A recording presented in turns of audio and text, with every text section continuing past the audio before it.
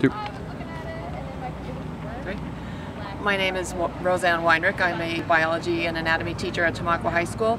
The senior class of Tamaqua High School will be sponsoring the first ever Thelma Urban Memorial 5K run.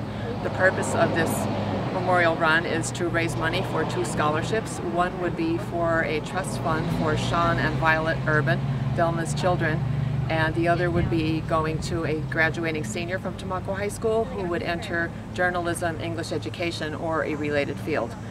We sadly lost Mrs. Urban very suddenly in June, and I, along with some former students of hers, got together and are organizing this 5K race. So we hope to have a very successful event. We have Pretzel City Sports doing the timing. We've had donations coming in from the community, and we hope to see everyone there. Saturday, October 17th, 9 o'clock is race time. 8 o'clock registration. It is the day after homecoming, so we hope to make it a nice festive homecoming weekend and memorialize a great lady whom we all miss very dearly, and to do something positive for our community and for her children.